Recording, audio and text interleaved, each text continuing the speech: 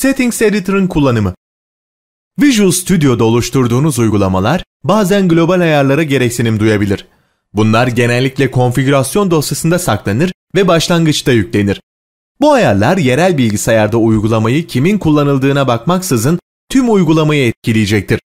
Yerel bilgisayardaki her kullanıcı konfigürasyon dosyasının bir kopyasını alabilir. Şimdi şekildeki Solution dosyasını açın. Solution içinde 3 proje bulunmaktadır. Simple Console uygulamasına baktığınızda uygulamanın herhangi bir Settings dosyasına sahip olmadığını görebilirsiniz. Eklemek için Properties'e, ardından da Settings sekmesine tıklayın. Pencere içinde projenin varsayılan bir Settings dosyası içermediğini, bağlantıya tıklandığında ise dosyanın oluşturulacağı yazmaktadır.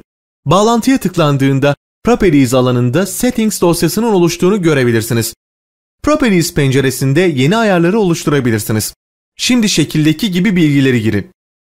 Bu pencereyi kaydedin ve konfigürasyon dosyasını açın.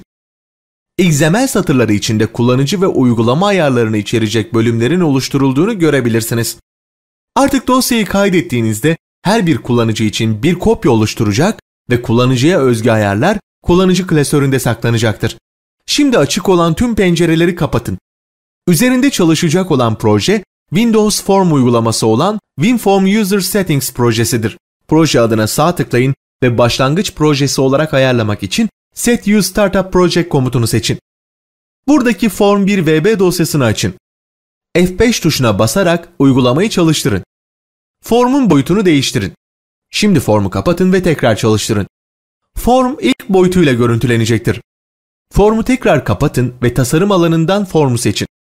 Properties panelinden Application Settings içinde bulunan Properties Binding alanına tıklayın. Açılan pencereden Client Size değerini bulun ve aşağı ok düğmesine tıklayın. Açılan listeden New bağlantısına tıklayın. Name alanına My Client Size yazın ve OK düğmesine tıklayarak pencereleri kapatın. F5 ile uygulamayı çalıştırın ve formun boyutunu değiştirin ve ardından formu kapatın. F5 ile uygulamayı tekrar çalıştırdığınızda formun boyutu son ayarlandığı şekilde görüntülenmektedir. Bu şekilde kullanıcılara özgü ayarları her kullanıcı için farklı olarak saklayabilirsiniz.